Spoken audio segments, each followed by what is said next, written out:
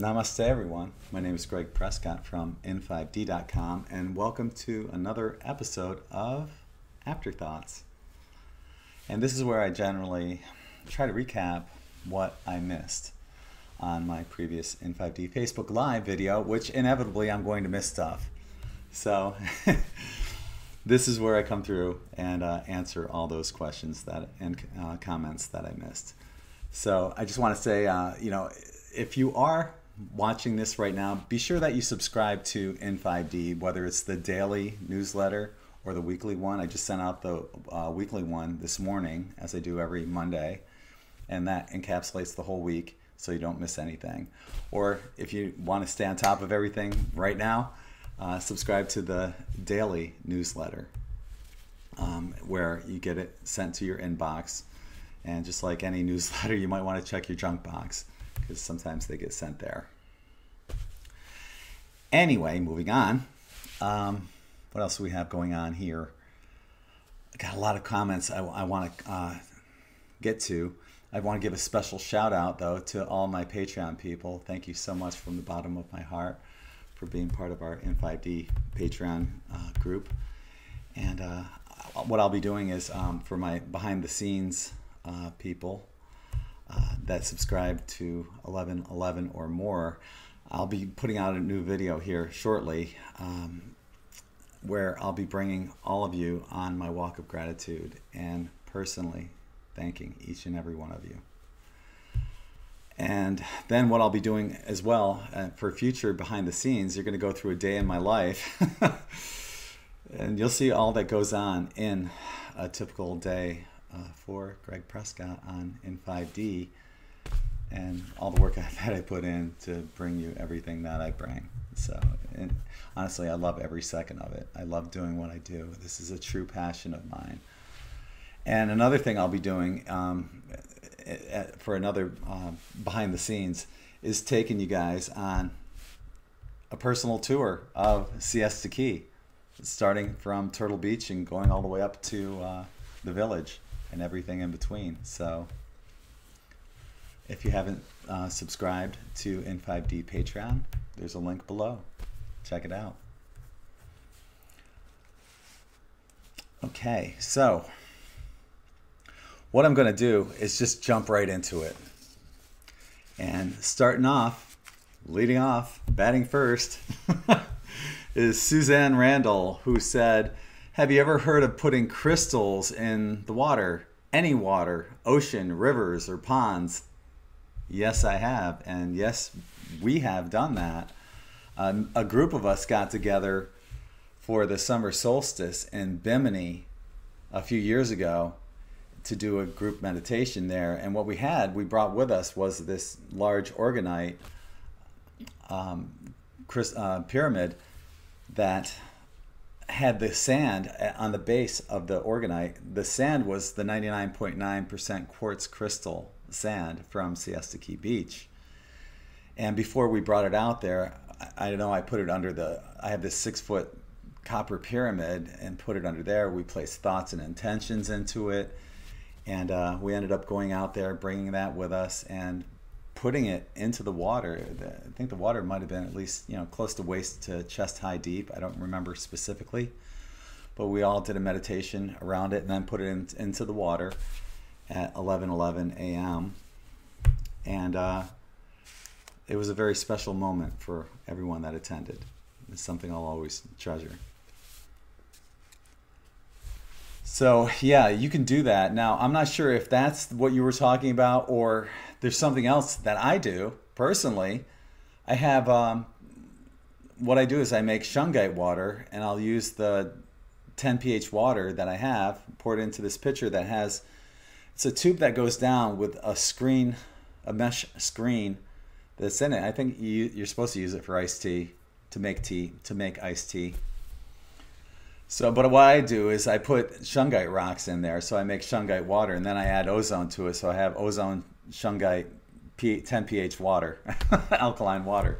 So it's a wonderful way to, if you're going to use rocks, to do it that way too. But I have a feeling, though, because you were saying any water, ocean, rivers, or ponds, yeah, you can put that in there to help negate any negative things, which would be a good idea right now for Lake Okeechobee, as well as the Gulf of Mexico. What I was thinking about doing was actually making some alkaline water and adding ozone to it, because what they're saying is with the red tide, ozone will kill the red tide.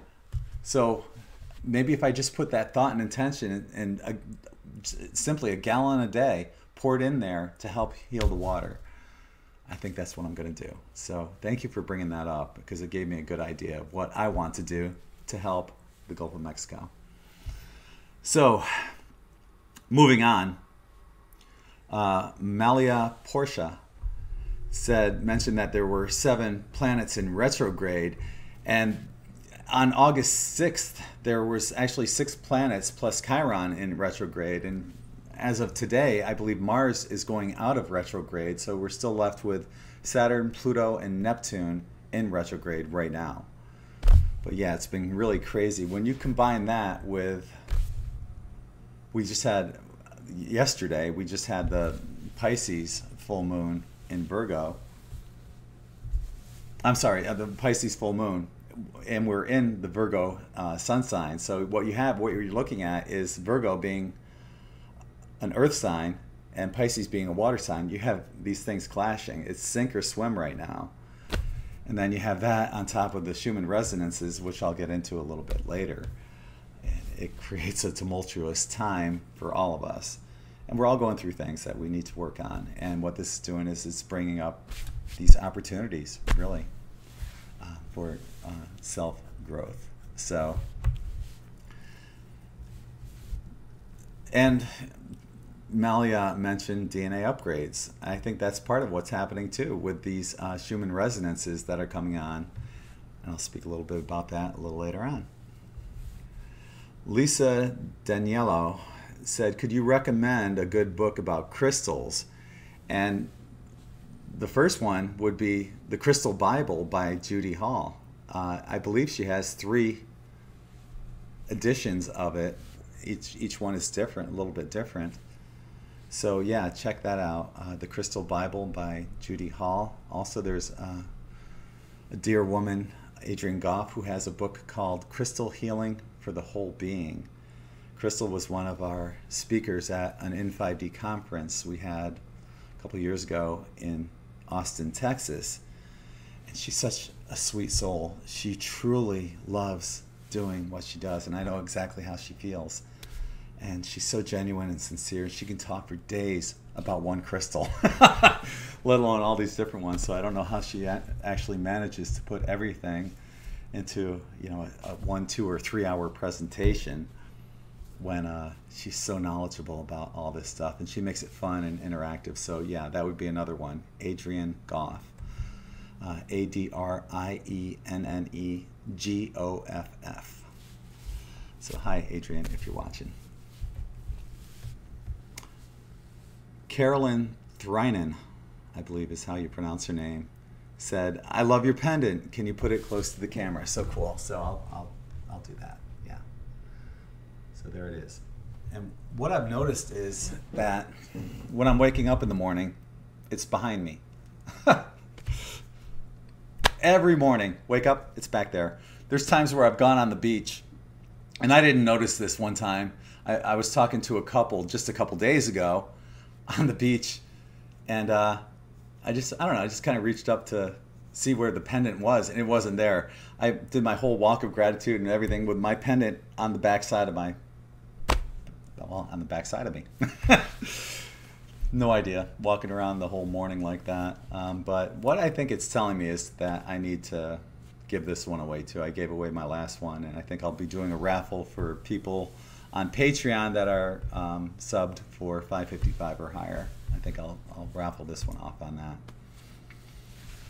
But yeah, it's a cool pendant. I love the colors. They're high vibrational colors. You know, the green, the purple, blue, everything. It's just stunning. And what got me was it sparkles. You know, anyone that knows me knows I absolutely like love. Anything that sparkles. I see something sparkly, it's like it gets my attention. Yeah. So She made another comment too about rice water is a fantastic, natural, amazing sunscreen, all natural and anti-aging. Just spritz it on you. Now, I've never heard of rice water being a sunscreen. That's news to me, so I thought I'd share it with everyone else. I know that coconut oil is a natural sunscreen. When I go to the beach, I usually use something that's called Ocean Potion, and it's paraben free. It's a really good sunblock, and the best part about it is it smells like an orange creamsicle. Remember those creamsicles you used to get like at from the ice cream man? I guess they sell them. I don't know if there's ice cream men around anymore with the little trucks, but they sell them. You know, you can go to any grocery store and get the orange creamsicles, but that's what this sunscreen smells like, and it just smells fantastic, and it doesn't have the retinol palmitate and all that other crap that's in there. But I also have used coconut oil. It has a natural SPF of 4. It's not a lot, but you know, when you already have the base tan, you don't need a lot. So I also use that on occasion. Now, I have friends here in Florida who are much darker than I am. Some with like Native American in them, they get really dark. And even they use sunscreen on their face, which is the only place I use it. I don't put it on anywhere else. One bottle would last me years because I only put a tiny little dab, about that big, little tiny dab on my forehead, cheeks, chin, face. That's it, nose. But yeah, even my friends that are really, really dark, they will burn. Everyone will burn if you don't put it on your face. So if nothing else, definitely get your face covered. So if you guys know of anything else too, I'd imagine any of these healthy oils would be good. Avocado oil, you know, it's healthy. It's good for your skin, just like the coconut oil. So yeah, if you have any ideas or suggestions, leave them below. One thing I wanted to mention too about the retrograde planets. I have an article on In5D.com called Retrograde Planets on Your Birth Chart, or in your birth chart, one of those. I'll leave a link below for that. But I know some people that have up to 5 retrograde planets on their birth chart. I know a woman who has only 1, but it's Mercury retrograde. So perpetual Mercury retrograde. Myself, I don't have any, which is rare. But I'm also a triple Libra, which is rare. And a lot of people think that Libras are all about balance. It was the complete opposite. We're constantly seeking balance. So I think Creator, Source, Universe said, yep, that's enough for him. We'll let him just be a triple Libra and work that out. You know, and I can tell you, as being a triple Libra, I'm all in. When I'm all in, I'm completely all in. You know, if I go on a diet, I'm devout to it. I will buy like a cajillion different vitamins, like a 2-year supply of them. You know, or you know, getting on a food kick, some kind of food that I really like that's healthy, I'll buy a lot of it. And but I have to learn how to balance myself, not to go overboard. And that's why for me it's so important to get that walk of gratitude in and go to the beach and to ground and become centered, because it does help a lot. And without the beach, I'd be lost. I'd be a scattered mess. So, moving on, Heather Burkett. Now, the way she worded this, I have to reword it a little. I think what she's saying, though, is if you know someone that's going through a spiritual awakening, do you help, tell, assist them, or is that crossing boundaries? Yeah, you help them. What I do, you help them with tact, okay? So what I end up doing is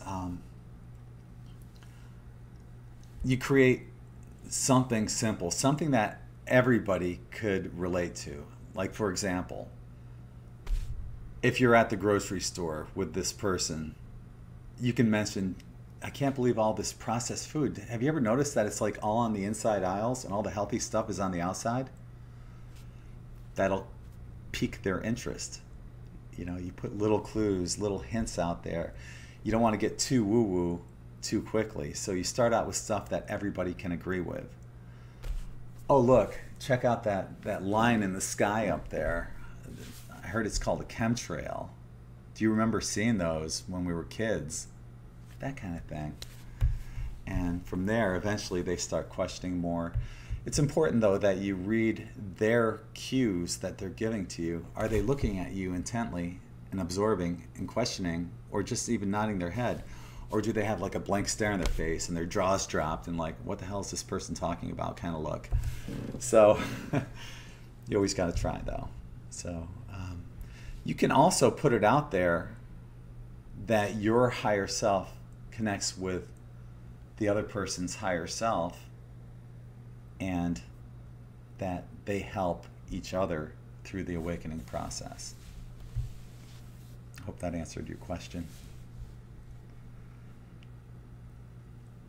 So this one's big, and that's why I saved it for last for the questions. I still have a couple more comments, but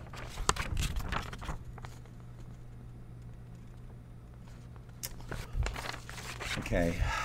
Ross Corey, can you talk about the energy updates? Wow.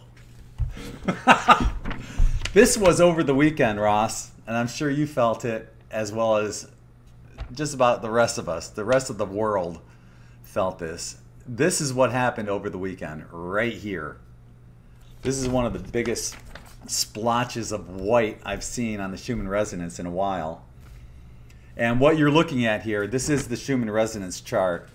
And what you're looking at is whenever you have these white splotches right like that, that's when we have these incoming waves of energy that are flooding the planet. I always know, and many of you always know too, when you'll feel that, you'll either feel this huge surge of energy going on, or sometimes it's the exact opposite. You'll just feel like your eyelids are really, really heavy and you feel really warm. And as soon as I get either one of those feelings, I go to that website. I have a link on In5D that can lead you to it. I can't post that link on Facebook because Facebook banned the link. They don't want us knowing about it. But I'll put that link that I have for it. I don't know if YouTube will allow me to put that actual link, but there's a link on In5D that'll get you there, and I'll put it down here too. So you can check that out every time, and then just bookmark that link on your own computer at that point. But I always check it out because I always know intuitively, I know that there's a wave going through, and I'm certainly not surprised anymore when this happens. So yeah, what we had was this huge weekend of waves in conjunction with the Pisces full moon. Talk about a double whammy. I mean, gosh, there were so many things getting processed and cleansed and so many truths coming up to the surface for people to learn from. Everyone, all of us, we all have our issues. No one's impervious to this. You know, I went through a tumultuous time yesterday morning, but I got through it and I got over it. And what we're seeing are these points what's happening is we're creating node points in our own personal and as well as collective timelines. And this is one of those node points. It's the point of no return, no turning back. You'll remember this weekend for a long time, forever. So that's one of those points that here it is. This was huge. There's so many things that went on so many levels. And now, which was interesting, this is when I came down. I ended up taking, it was like a 3 or 4 hour nap. I think it was a 3 hour nap. And I didn't look at the chart beforehand, but I was so wiped out from everything, all the energies and the new moon or the full moon and everything that was going on. I was just so wiped out that I had to go to sleep. And what happens is when you go to sleep, this is when we're getting the downloads. You're going to get them regardless. But chances are you're going to get heavy, big-time downloads in your sleep. And they'll continue, these DNA upgrades. They'll continue. And this was such a major push right here on the energies that these downloads, you're going to be getting them probably for weeks to come, if I were to guess on that. So what people were feeling, I put a post on In5D, and there's an article today on In5D.com, but on my personal Facebook, I made a post when those, right in the midst of when those energies were happening. And it felt like, I think it was 3:23 a.m. that I made the post, and it felt like I had drank like 5 cups of coffee. And I don't drink coffee. I'm not a coffee drinker, but it felt like I was just so wired, full of energy. I had all this creativity going on within me as well. It was amazing. And my crown chakra was lit up. It felt like somebody was just like lightly touching my hair. Not like massaging the scalp kind of thing. Though I have had those intense ones too during this one. But initially that's how it felt. It just felt like somebody was gently rubbing my scalp. I also started out with like, it was almost like the beckoning call, because I heard this, it was a lower pitched frequency out of my left ear that I don't normally hear. Usually they're higher pitched, but it was a lower pitched frequency that I heard, and that's what basically was one of my first signs to go check out the Schumann resonance chart to see what's going on. And sure as heck, yeah, we were getting slammed with all these amazing energies. Now, you know, what's happening is, like I said, a lot of purging going on, a lot of getting rid of that which doesn't serve us. That which is not in our highest good is going on. And that can be, you know, a lot of emotions that we're going through, relationships, scenarios, jobs. It could be anything, a number of things, you know, whatever it is that is subjective to you. I'm sure you understand completely what it is that was brought up to be purged and transmuted and cleansed. So we'll all get through this. It's okay. You know, it's a blessing in all honesty. So hang in there. We'll make it through it. Couple comments that I got on that In5D Facebook Live, the last one that I did. I was talking about creating a new earth and all these cool ideas. You know, one of them was to have like these cool rivers that you could go on, and there's like a huge lily pad that you can sit on and kind of use it as a raft and just float down the river. And so we had a couple other people comment on that. Gail Lambert said that there could be a hot pebble stone wall that you could sit on while dangling your feet in the water, and it would softly massage your body. How cool would that be? I love it. Great idea, Gail. And then Carolyn Threnan said, imagine if we could have avatar bodies we could change every day. How cool would that be? So imagine you wanted to be like 8 foot tall, or 3, or, you know, maybe this skinny, or to experience what it'd be like to be a lot larger. It doesn't matter. Maybe change your hair color. Maybe just change your complete sex. Who knows? You'd be experimenting. It's your choice at that point. But how cool would that be, just to change your body? I thought it would be awesome. So, you know, like that, your eye color just changes. Bam. Purple, green, hazel, blue. So thank you for the ideas. What we're doing when we put these ideas out there is we are creating that new earth through thoughts and intentions. What ideas do you guys have? Put them below. Make a comment. Because when you make those comments, other people are thinking about it, and it makes the possibility become a reality. So I'm going to leave it off at that right now. I'm going to continue on with my Patreon people, but for everybody watching on YouTube and on In5D, thank you so much for being part of our In5D family, and I'm sending you all infinite love and light. Namaste.